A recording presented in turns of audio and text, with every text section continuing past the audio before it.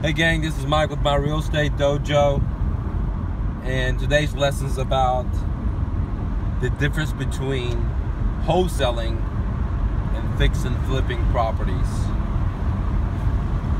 You know, fix and flipping properties is very glamorous. Everybody hits me up and wants to do that because they see on TV, HD TV, or whatever show they may be or may be called. And in my opinion, it's really not that glamorous, and the reason is labor intense. I don't recommend you doing it. I recommend you hiring somebody else to do it, but then you got to manage them and, you know, make sure they're a reliable company and all that other stuff that goes with managing people. Sorry, Lucky's here. We're going to the AT trails. But anyways, coming back to the story, the fix and flip has so much glamour to it. But here's some reasons why, or the difference between fix and flipping and wholesaling, even though I don't like fix and flipping that much. And I have a video about why I don't like fix and flipping, so if you want to know why, watch my next video about why I don't like fix and flipping. Now, one of the major differences between wholesaling and fix and flipping is liability and cash requirements. Okay, what I mean is, when you want to do a fix and flip, besides the idea that you have to find a property at a deep discount, usually due to, you know, a lot of people do it from the auction, and then, or whatever way media they use, they have to spend a lot of their own money. Let's say the house is worth $200 and they had to buy it for $100K cash. They got to come up with $100K cash. If they don't have it, they got to go to a different lender, like hard money lending and private money, or borrowing money from family, or whatever the story may be.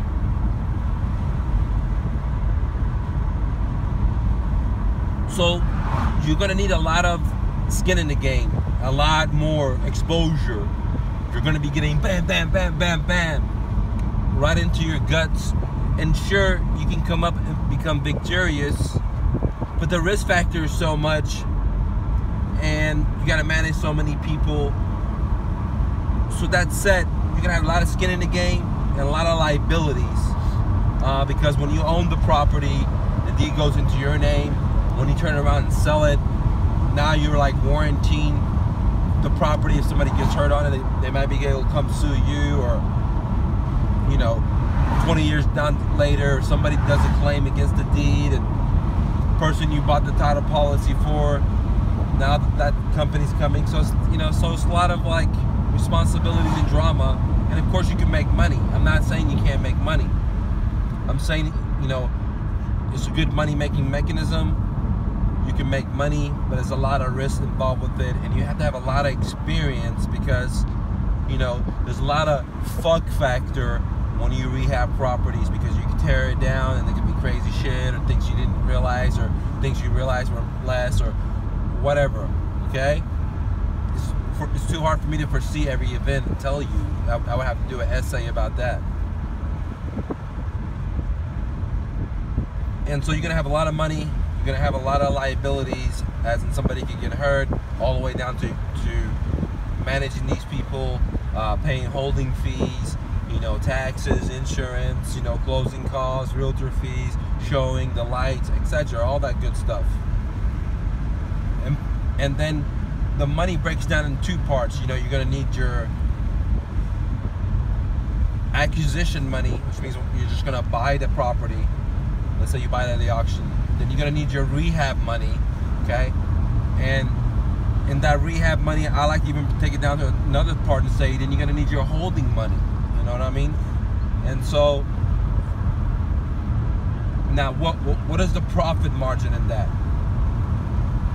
Man, after you get the acquisition cost factor into, after holding all that other stuff into it, if you include all the expenses, like any other business, you're roughly going to average about 12% maybe max 20%, but if you're very, very lucky, so on average, I would say 12 to 15% is the average. And so, like, for example, if you go put $100,000 in the house with 80 or 70 or 60, whatever, and whatever it comes up to, you made $100,000, then 12% of that is just $12,000. So if it was 200, then, you know, 24,000. And it's not bad if you could do that in like 1 month, 2 months, 3 months, what have you. It's a great gig. The reason I don't like it is in the Rich Dad, Poor Dad cash flow quadrant, he explained there that if you're in the S quadrant, you have the ESBI. And the S quadrant, you constantly have to go and hunt for a new deer. You gotta keep hunting for a new deer, keep hunting for a new deer. And, you know, systems are not really good there. And so it's not something that I want to do. I want to be in the I quadrant, and now I really want to be in the I quadrant and go back to the S quadrant on just individuals that I feel like are going to be able to be successful. And I want to be able to make a significance into their life. That's it. Anyways, that's my view on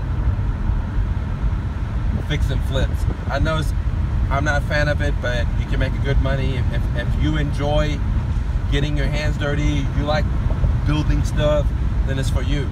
If you're like a computer person or you're a nature person and you don't like to like build stuff, or you know, then that's not really for you. You could do other things to make money, like buying notes or buying rental properties, or you know, whatever. You could research your own vessels, okay? But if you like being hands-on, then this is the thing for you. And then you just got to create systems to be able to make money while you let other people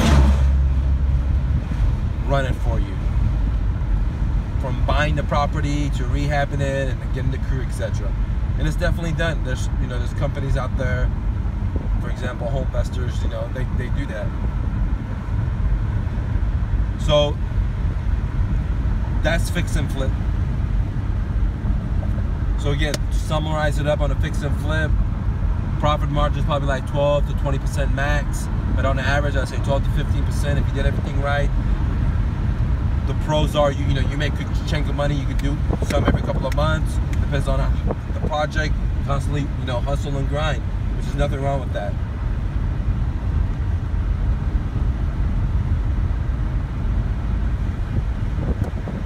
The other thing about that is that, you know, I'm not a CPA, but from my understanding, for me, and I could be wrong, is, you know, your tax bracket changes. You become a dealer. And so, you know, if that's something that you're worried about, that maybe fix and flip may not be, or you gotta talk to your CPA or attorney, figure out how to structure it so you can't be. I just wanted to throw that out there.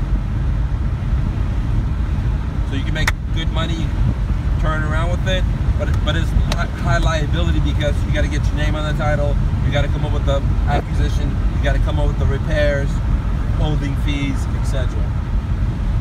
Now let's talk about wholesaling. So wholesaling is still the same thing as being an S quadrant, because fix and flip is in the S quadrant. But wholesaling, you don't have to come up with the acquisition money, the money to buy it. So if the property was 100, you don't have to come up with 100. If you need 20, 25 to fix it, you don't have to come up with the, 20 to 25. All you have to do